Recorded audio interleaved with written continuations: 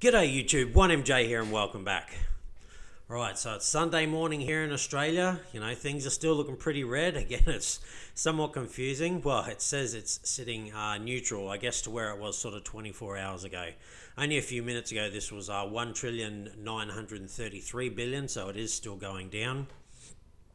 But look, we can see a lot of red there. So again, it looked like a bit of maybe a kind of, I hate these words sometimes, but a suckers rally that sort of happened yesterday where things looked like they went up a little bit and, you know, looking like there's going to be more downside. But look, we never know. We've just got to remain, you know, kind of calm at the moment. Things aren't dumping that much. You know, it's not like everything's just dumping 20, 30, 40% over the 7 days it is. But they're, you know, like, you know, 17% over 7 days. That's not so bad. That's not a big dump. That's, you know, just kind of slowly selling off, as you can see. That's not, you know, what it looks like when a market is completely dying. This is what it looks like when it's just having a healthy correction. When it's dying, it is literally dropping off by, you know, 20%, 30%, you know, in a day or two, and then it repeats over 7 days. You know, it can lose a whole lot more. So for me, again, it's never financial advice, but my personal opinion is this is just a healthy, and it's hard to understand that at first, but it's a healthy correction. It's what it was needed. It was just oversold. There was too much hype there for a little while. Those things can't be maintained, and eventually, you know, I guess, you know, what they might call the smart money take some profits, and then, you know, the new money / the dumb money start to panic and sell at a loss. Or hopefully, you know, they maybe still be panic selling, but they're selling, you know, for a profit, and then there's no real issues with that. But that's what I think's going on. So, all right, BTC dominance climbing a little bit, still under 50%. ETH dominance, 13.7%, so that's not too bad. And I mean, gas prices, wow, I haven't seen them that low in, you know, forever. So, yeah, I think it's because prices are going down. People are just using stuff less at the moment. You know, no one's really getting into, you know, all the platforms, you know, trying to do smart contract stuff. They're literally just selling. All right, so let's have a look. What has done well, though, in the last 24 hours? Has anything done well? I mean, you know, we can see Dogecoin is back up 12.9%, but again, that might be a bit of a sucker's rally. We'll just have to wait and see. All right, so there we go. AAVE has done all right. Monero's done all right. Terra, Solana, Dogecoin, we spoke about that. PancakeSwap, BitTorrent, and all the rest of it. So they're up in the last 24 hours. But again, it still could be a bit of a sucker's rally, and it could just simply fall over and go lower tomorrow. We'll have to wait and see. My gut feeling is, you know, well, I really don't know what my gut feeling is at the moment. Again, we'll get to the Bitcoin chart and have a look shortly. And really, the Bitcoin chart generally kind of says where the general market is going to go. If it's traveling sideways, altcoins are going to rally. If it's going up, it'll drag everything up with it, but generally not as much as what Bitcoin is doing. And then if Bitcoin's, you know, literally dumping, then everything else will dump with it and dump even harder. That's generally the way the market works.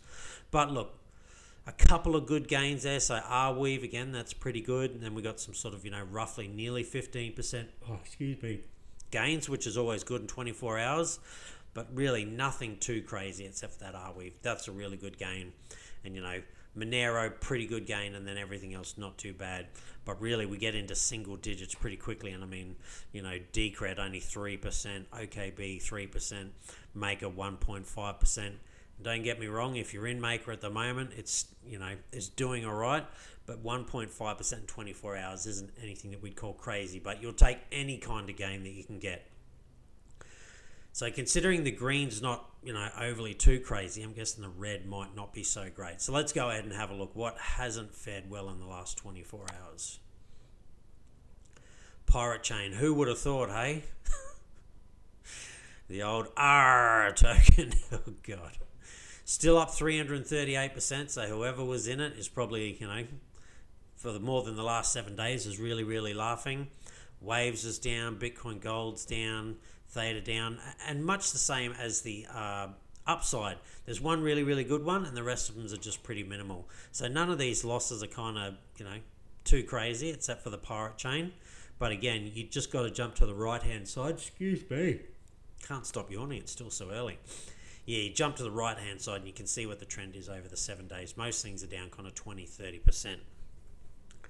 So again, for me, I'm just buying the dip. That's what I'm doing. I don't think this is the end. I think this is a really good opportunity that the market's going to come back and reset itself to wherever is the happy medium before it then starts to bounce and make its next way up. But I've got to be careful when I say bounce. It might not fully bounce. It might just get to its happy point, and then we, slowly start to track up for a while, more kind of sideways than upwards. Before, again, the whole, thing starts to build. Because I do think it's like a kettle starts to boil and all the rest of it. That's the way I like to think of it. So, again, only one really good gain and only one kind of, really, I don't like to call it a good loss because it's not a good loss. One kind of really bad loss. I mean, don't get me wrong, they could be worse. 25% is not that bad, especially when you're still up 330%, but that's, the way I look at it. The 15% rule in 24 hours is for me. If it's more than 15% in a loss, it's a pretty big loss. And if it's more than 15% gain in 24 hours, then it's a pretty good gain. But we can see generally the market's just traveling sideways, although, I mean, it is up from the 1.8 that it was a little while ago, but again, it's down from the 1.933 trillion dollars that it was only moments before I started this video. All right, let's go have a look at the Bitcoin chart. So again, that 100-day moving average, that is holding pretty well at the moment. So, have we seen the bottom? Has that, kind of been the bottom? So the $47,000 mark, which is almost in line with this kind of green box that I put in here, that I consider is a really good support area and a really, really good buying area. It's not to say that it couldn't go lower, because it could. I just think there's a lot of support going to be in and around here if Bitcoin were to make it down here. Now, it doesn't mean it bounces, exactly off here, sort of the $46,000 mark, and it doesn't mean it can't go, again, wick down below this sort of $41,000, $42,000 mark. I think that's definitely possible, but we may have found the bottom. You want to know how we're going to know whether we found the bottom? Time. Time is the greatest storyteller of all. Unfortunately, we have to look back on it and to be able to know exactly what happened. It doesn't give us a good indication of what's about to happen, other than, again, you go on previous history. And this was almost as high as this, and we see this kind of, fairly steep correction. It does look a little bit like this. And what happens when we got down in here? Hallelujah. We went back up higher. Another little correction. Went back up higher, and that is what I'm seeing here. I think this is sort of reminiscent of this. Again, a little green candle in there, a little green candle in there, and eventually it finds its bottom. And maybe it's not going to come down and touch this green box. Maybe it is the 100-day moving average. Maybe this is done. This is 1, 2, 3, 4, 5, 6, 7, 8. So this is 8 days. This is 1, 2, 3, 4, 5, 6, 7, sort of 8, and almost, again, indecision candles here, kind of spinning tops. So this is one more day, sort of. So is it going to be, it's not going to be exactly 8 days. Again, they're not exactly the same, but is it going to be roughly this before we start to make our next way up? So maybe we've found the bottom. Again, tomorrow, the day after, and that will kind of tell. I do think it's possible. The 100-day moving average looks like a pretty good support at the moment. And if not that, this is really what I would consider a great buying opportunity. But again, never financial advice, because I could be completely wrong. All right, so that's the chart analysis. Let's have a look at some interesting stories that I found. All right, so lending giant AAVE, they're set to launch a liquidity mining program. And can their governance token distribution help AAVE overtake Compound? That'll be big if they can, because Compound's, it's up there. So with the liquidity mining program set to launch on Monday, AAVE could be on the cusp of becoming the dominant decentralized finance lending protocol. Earlier today, AAVE improvement proposal AIP 16 reached quorum, meaning that starting on Monday, the 26th of April, liquidity providers and borrowers in AAVE's USDC, DAI, USDT, GUSD, ETH and WBTC pools will earn STRAVE rewards in addition to their standard interest yield.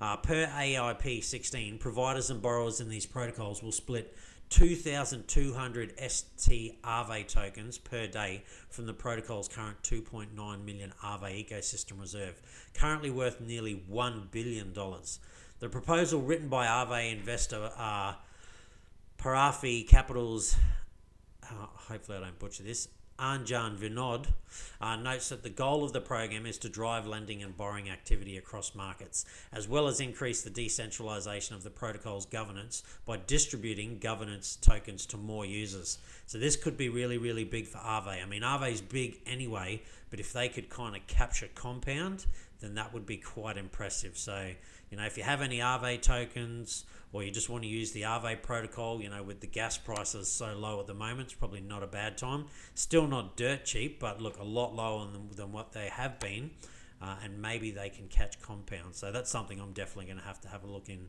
a little bit later today, probably when I finish this video. All right, 14% of Americans own crypto, but Bitcoin remains the most popular, shows the survey. So America's interest in the crypto industry has grown significantly in the past year. So even though we're having a downturn, a bit of a market correction, people are still buying the stuff, and the smart money is definitely buying, in my personal opinion, not financial advice. Now, this was found by a survey run by the Winklevoss run crypto exchange Gemini. Now, we do need to remember it's somewhat biased. It's dealing with only crypto people, so it doesn't mean 14% of Americans are still, you know, buying crypto right now. It's just 14% have. Now, here's what's interesting though. Interestingly, Bitcoin has remained the most popular digital asset, but the results show that US citizens have larger on average positions in either Bitcoin Cash and Litecoin. So there you go. They don't mention Ethereum there for some reason, but they were saying up here that they have significant portions of Litecoin, Ethereum, and Bitcoin Cash. So very, very interesting. I guess people, you know, are paying attention that, you know, Bitcoin will perform well. I mean, it does perform well, but the altcoins generally outperform it. But look, Litecoin hasn't outperformed it at the moment. Ethereum has. Bitcoin Cash hasn't either. I don't know, but that's not to say they won't do it towards the end of the cycle as they have done previously. So people are out there chasing those big gains, but it is good to know that they're at least buying some Bitcoin. That's really the safest asset out of the crypto space. Again, personal opinion, not financial advice. All investing is risky. It doesn't matter. You know, you can go back to the traditional market. It's just as risky as any other market. There's always unforeseen things that can happen. And, you know, they had the same kind of crash back in March with the pandemic and all the rest of it. So it wasn't just, you know, crypto that got hit by it. It was every single market across the board. There wasn't one that didn't get hit by it. All right, moving on. So staking rewards for Ethereum, they are, you know, here it says they will double to 18.9 billion by the year 2020. So I still haven't got around to staking any of my Ethereum yet. I really need to pull my finger out and get that done. I need to go and buy one of those packages. I forget the name of it now, but there's basically, it looks a little bit like a router. You can buy it and it makes it really, really easy to stake your Ethereum. So that's what I'll have to do in the very near future. I do have Ethereum earning interest on BlockFi. How did I even forget that? Yeah, BlockFi. So, you know, still making some gains off my Ethereum, at least some of it. I don't have all my Ethereum on BlockFi. I wouldn't put all of anything on any one thing, full stop. So, continuing on, total staking rewards on proof-of-stake blockchains will almost double this year to 18.9 billion, up from last year's 10 billion. Now, this is predicted by a report on staking by Ethereum infrastructure firm Staked. So very, very interesting. I think this will just be the way that people earn interest in the future. That's, yeah, go ahead and stake it. And the more people that stake it, the less of it that's out there. And that will obviously, oh, excuse me, I've got to stop this yawning. That will raise the price. So yeah, Ethereum staking, just staking in general, I really do think that is the new way people are going to earn money. And, you know, how much money you can earn, that is the question. The less people that stake, the higher the reward, and the more people that stake, then the less the reward. And at the moment, we still don't have that many people staking it. All right. Former New York Stock Exchange president, he says crypto is the best kept secret in the world. Now, he also says, so this is Thomas Farley, that's his name, is all in on crypto, especially Coinbase and DeFi. All right, so we spoke about Coinbase the other day. The price of the Coinbase stock yesterday when we looked at it was down to $291, up from $430 though. So it could be a really good buying price. Maybe it goes down a little bit more. We'll have to wait and see. But yeah, I think Coinbase will do extremely well in the long term. In the short term, it might see some more downside, particularly while Bitcoin, if I should say, because it has gone down, but maybe it's leveled out now. But if it continues to go down, I think the stocks will get cheaper, and they could be a long buy. A good buy for long-term profits. All right, so crypto is the best kept secret in the world, and maybe in the history of financial markets. I think you might be onto something there. You know, only time will tell. I mean, so far Bitcoin has been the best buy ever. If you had Bitcoin since back in sort of 2009, 2010, you are up crazy gains. I don't think anything has outperformed it ever, and that may still continue for quite some time. It may not. We don't know, but likely it's still got, years, if maybe not a decade, of good gains ahead of it, because we don't have that, major worldwide adoption yet.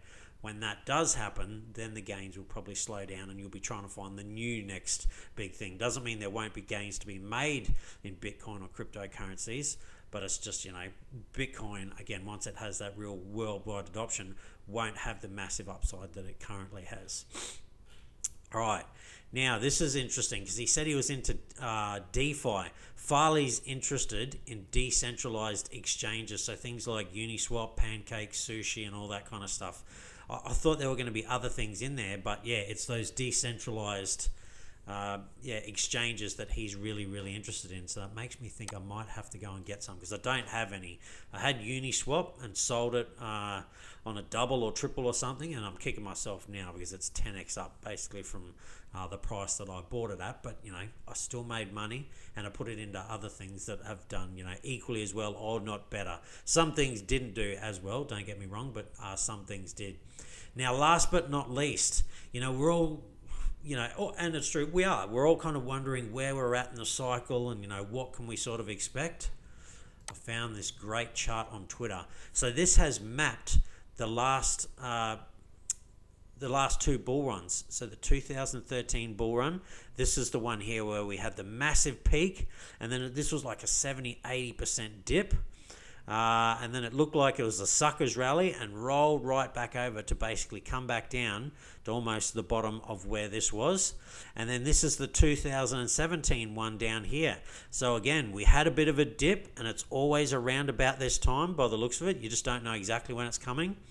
And again, look at the peaks where these both got. And this one here, so the pink one, this is the 2021 bull run that we're in now. So have a look at it. It is eerily similar to these other ones.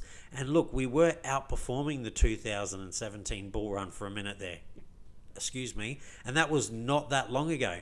And so, of course, the 2013 bull run, which was quite crazy. And so we have had that retracement.